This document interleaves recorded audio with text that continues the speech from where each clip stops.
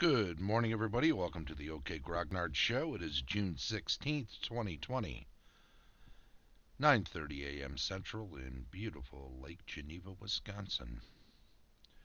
It is Tuesday, so it is Cartography and World Building Day. But what will we have to say about it all when it comes right down to it? Looks like I'm alone in the channel this morning so far. I know people will be stopping in a little bit later, but it's always good to keep the show up and running. I'm actually starting the show a minute or so late. So there you go. We weren't all there. I wasn't all there. And so it goes. Did a giveaway yesterday. What I gave away was an admission to Virtual Gamehole Con, which is replacing Gamehole Con this year due to concerns over coronavirus and COVID-19. They got out in front of it pretty early.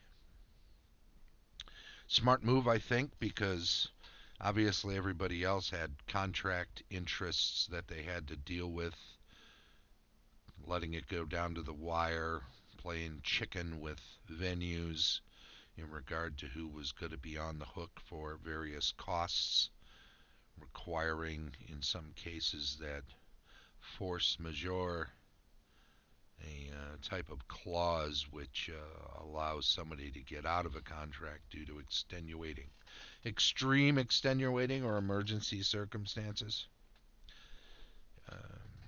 Is a general idea of what's behind it. The legal language, not being a lawyer, let's make that clear, is not something I deal with. Todd, Article Justicar, good to see you, buddy. Anywho, Gamehole Con is doing a virtual convention, and yesterday I gave as a giveaway prize an admission to a badge for that convention. Heath won it. Heath from Adelaide in Australia. You might know him as the Antipodean D20 on Facebook and other places. You will find very few people as enthusiastic about gaming, as positive as you will find in Heath. I try to keep upbeat myself and very positive, but I'll tell you, I'm a step behind that man and a few others. Just a bundle of energy, positive vibes, and good-natured. Lost Nomad, how you doing, buddy? Good to see you. Thanks for popping in. So cartography and world building. I wanted to look at some stuff today, but I got behind on a few things, and I'm afraid it has me somewhat discombobulated. Do we have any general questions about cartography and world building from you guys in the chat? Because I guess there are times I should probably be taking a look at that as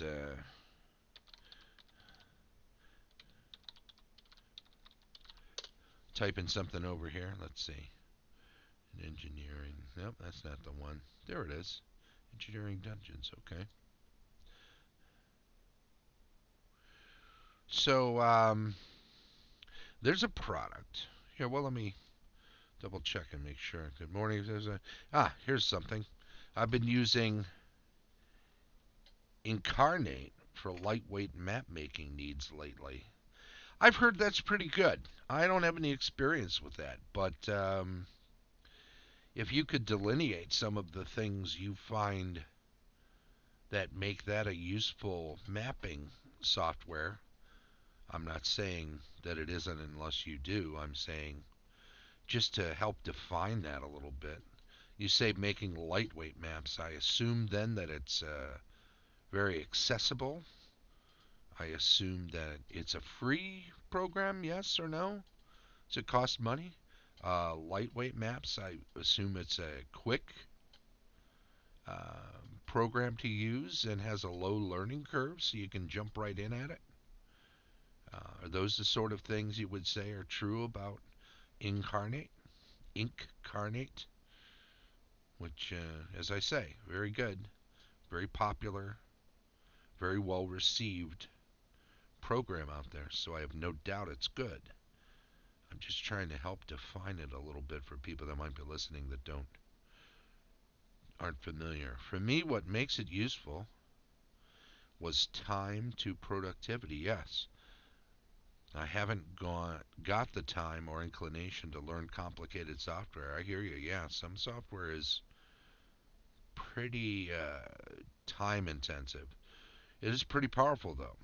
I started with a free version, but did end up plunking down cash for the subscription. That speaks well to software for sure.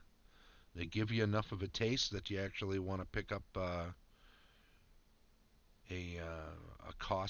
version that has a cost to it because you use the free version. It says a lot for both the free version and the overall software. Lost Nomad asks him, are you able to do much with the free version of Incarnate, or does it require the pro version to do much? I was happy with the map I created with the free version, Todd says. So, able to do enough with the free version to make it useful, while at the same time having it pique the interest in using the version that costs a little money. Let me ask, is it buy the software one and done, or is it a subscription? You pay for it monthly, annually, perhaps.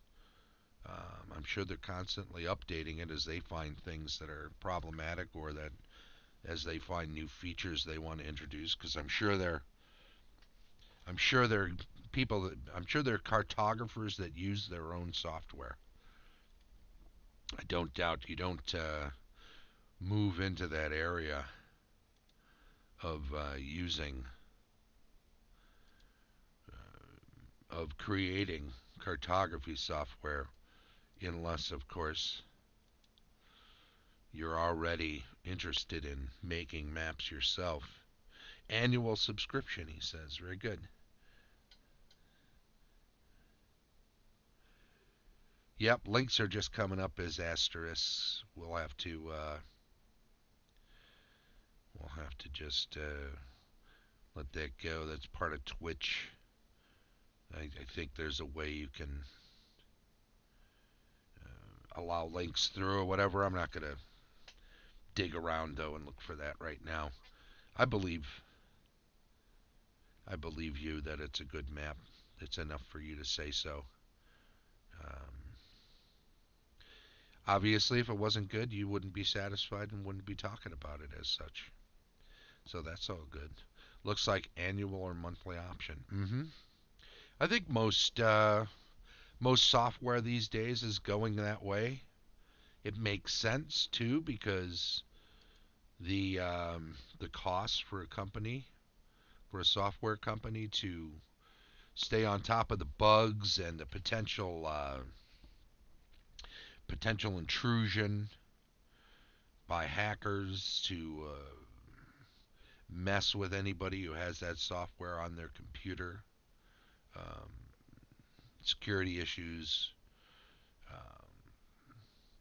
update issues, just to keep software up and running properly in conjunction with various operating systems. And then further, anytime they find new ways to improve a software, to add a new feature, to make something faster or better or cleaner, has got to cost money. There's time invested in that, if not other resources.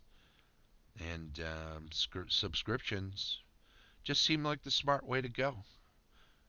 I can get this software as it stands right now for this much money. If that software is not going to work in a year, it doesn't do me any good to plunk down 5 times that amount of money to own that software now. Some people disagree with that stance. They prefer to own something. I think that's an illusion. I don't think, I'll get into forums, and we were talking about other software for, and this goes into world building, because you've got to have, in cartography, you've got to have software to make all this stuff happen. So this is a good conversation topic for today. Not just in regard to map making programs, but also in regard to other software.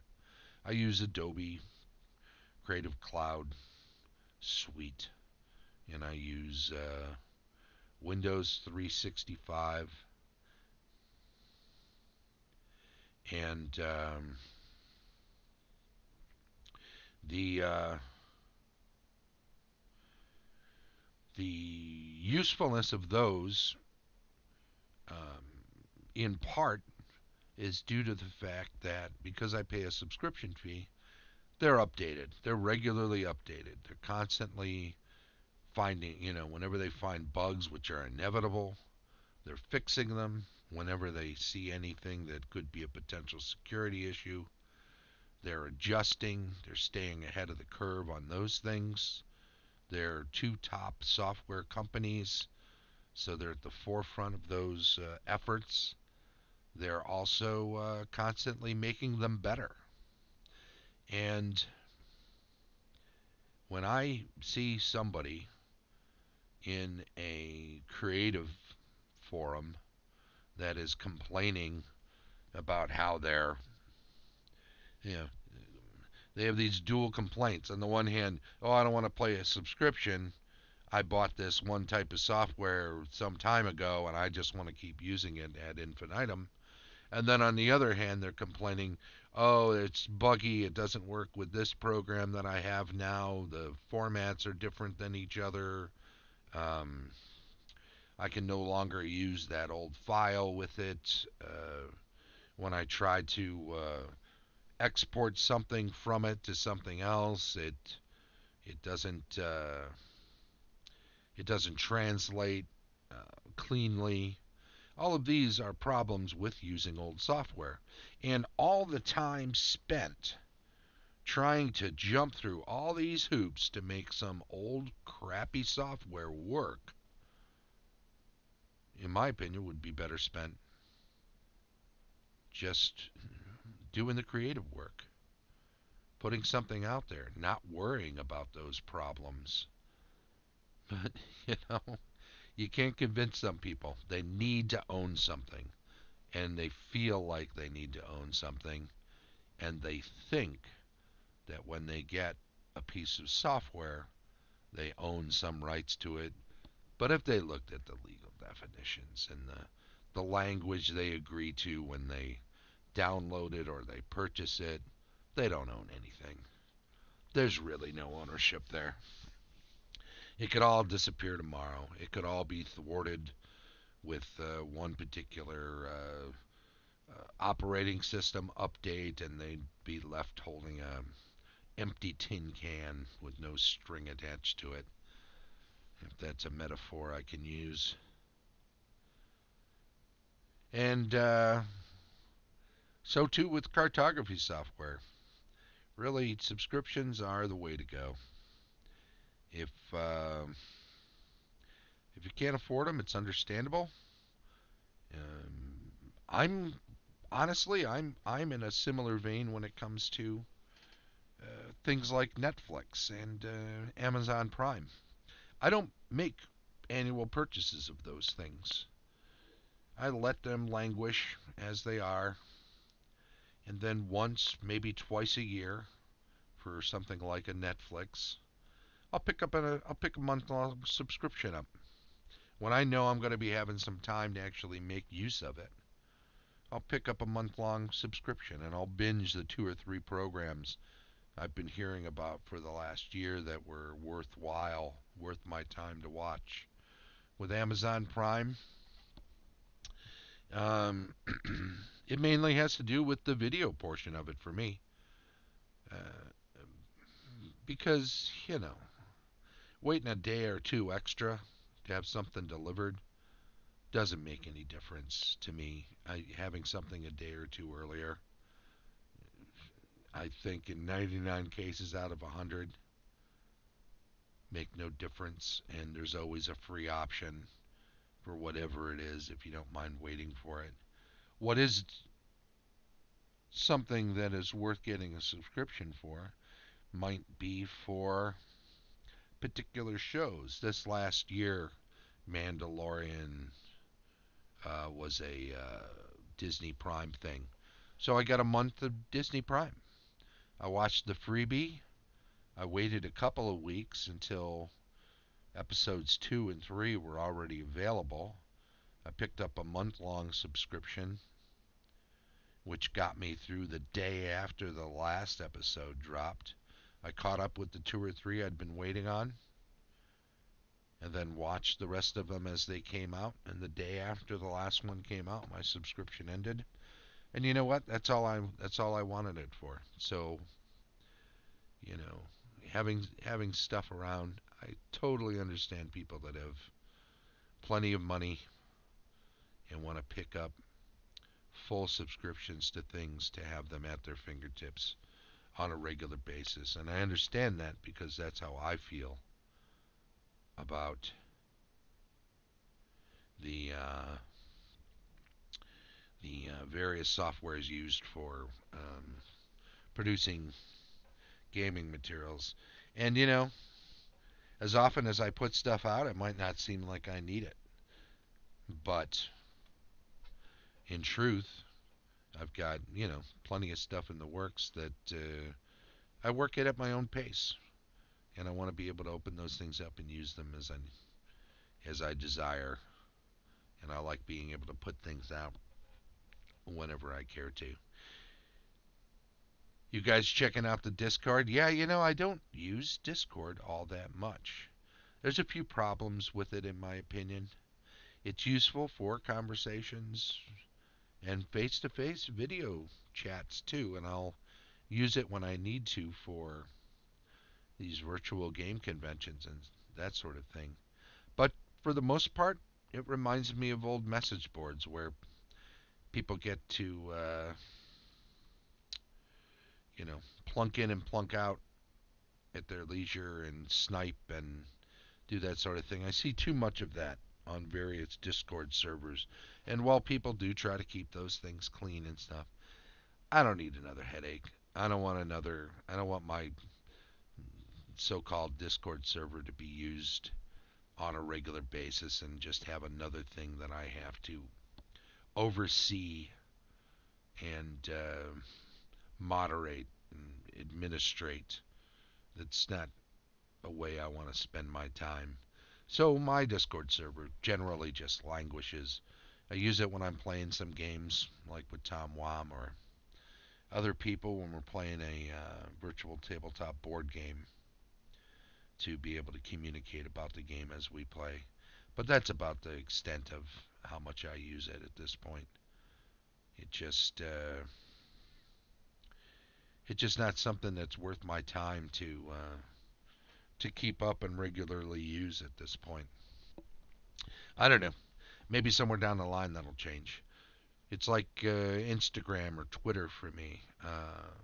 Well, I feel I need to have a presence there, in name at least, and I'll put links out there to other material, whether it's YouTube links for the show or other things that I've put out, sales that I might be running on products and whatnot. Well, I need those interfaces to reach the wider audience that I want to reach. I don't use those on a regular basis. Twitter or Instagram, they're just not time effective ways of communicating with people. Facebook, for all its evils, as some people would say, uh, is a very effective tool for reaching large groups of people with interesting topics. I do find these days And I've done this with the OK Grognard Show Facebook forum or Facebook group. I created a group whereby I can communicate to gamer friends without having to use my timeline overly on my profile, because that's become problematic with Facebook algorithms being what they are. You drop something on your timeline, you don't know how many people it's going to reach. You ask people to be part of a group, and you communicate to them through that group. If they're part of that group and they're at all interested, they're going to get that information. So that's mainly why I created the Facebook group there. Mayway I've tried using, MeWe I've tried using, um, and I keep a presence there. For the last 2.5 years, I've been regularly posting over there. But the open areas over there tend to be a bit of a cesspool. Everybody, there's no narrow in the groups. Everybody wants to start a group. You know, I'm an old school gamer, right? Do I join the 12 different groups that already exist? No, I create my own. Okay, that's useful. Another group, yet another group. And it just seems like you get invites regularly for this new group that cropped up with 3 people that don't like being part of that group with so and so, or this other group with these other 12 people that they don't get along with. So MeWe has kind of been a poor follow-up to Google Plus. In any event, we're straying pretty far from cartography and world building, but when you think about it, these avenues to communication and creativity are part and parcel of what has become modern cartography and world building collective resources. So, talking about the software, talking about those interfaces of various social media conduits are an important part of what is cartography and world building for RPGs today. So, well worth discussing them, at least in the abstract, if not specific examples, which, I don't know, probably just bogged down the conversation even more, right? So, there we go. There's me on that title page, right? Hunched over a book. I shaved my beard off, by the way. You saw that yesterday and the day before if you were watching the show.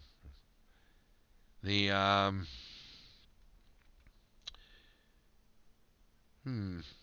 yeah, you know what? We're at 23 minutes. I think we'll just wrap this one up rather than to get into another subject.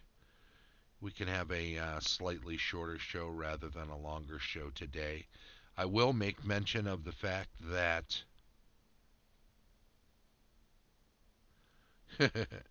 yeah, beardless me, clean shaven. Get tired of the gray every now and then, right? Don't forget about Harryhausen Day coming up 2 weeks from yesterday, so June 29th. It's an all-day affair. For me, it'll be an all-weekend affair. I'll be watching Harryhausen movies starting on Friday. Check them out on Saturday and Sunday, and on into Monday, actual Harryhausen Day. He would have been 100 on June 29th. He died at the age of 92 in 2013 in May, early May. And to say he was a pioneer in stop motion animation would be an understatement. He may well have been the prime mover of that type of filmmaking his entire life and on afterward, with the number of people that he influenced and the enduring quality of the work that he did produce while he was active, which takes him basically from the 50s on through, I think, 81, Clash of the Titans, 1980. Don't have it at my fingertips, but it's a pretty long career. the fact that he then went on to live another 30 years and enjoy his life and enjoy the successes life brought for him, I think is a wonderful thing for him. Um, I can imagine that his life was all the longer because he was able to step back from the stresses of the modern age that would have made continuing to work a more difficult premise. Understanding that certainly there were film industry stresses that probably he had to negotiate and navigate during the course of his career, but I'm sure those things just became even more untenable in the face of modern computer graphic effects that would have been the giant he would have had to slay with a simpler approach such that he was using with stop motion animation. Let's also take a look at the rest of the schedule for the week. Of course, cartography and world building was today, and we talked about software and social media interfaces for creative exploration and collective work. Tomorrow we'll talk about campaign discussion, Grimwald. Specifically, I'm not sure. We'll find out then. Crafting and painting on Thursday. We've got building virtual tabletop adventures on Friday. Saturday, another cartoon review. I think we're on to episode 4 of Conan the Adventurer animated series from 1992, season 1. We'll get into the final throes of the rules retrospective on Sunday for David M. Prada's Advanced Dungeons and Dragons Initiative and Combat Rules tables slash whatever. It's his 2.2 version of the document he put out in 2006. Back around on Monday to the weekly news and the giveaway, and then we'll be back here next week on Tuesday for more cartography and world building. We'll get into some more specifics. Good to take a break from the usual mechanical nature of this type of subject matter and into some more kind of a step back overview of dealing with the subject. So every now and then, it's a good way to do it. I want to thank everybody for joining me today in the stream chat on Twitch. If you're in here and you're lurking, be sure to follow and then chime in on the stream chat because that puts you automatically in for the weekly drawing. I think next week we'll do another. Well, let me wait. I'm still working out the details on doing the doing the um, gifting of the badge for Gamehole Con. I want to make sure that all goes smooth enough and that I have a process in place. If I'm going to give away more of them, Heath won the first one. There may be more of those. If not, there'll be something else for next Monday, and that'll be good. I want to thank you also. If you're checking in on YouTube, be sure to subscribe and give us a thumbs up. Maybe make a comment. Feedback is good. I appreciate it. Thank you to everybody. You have a great day.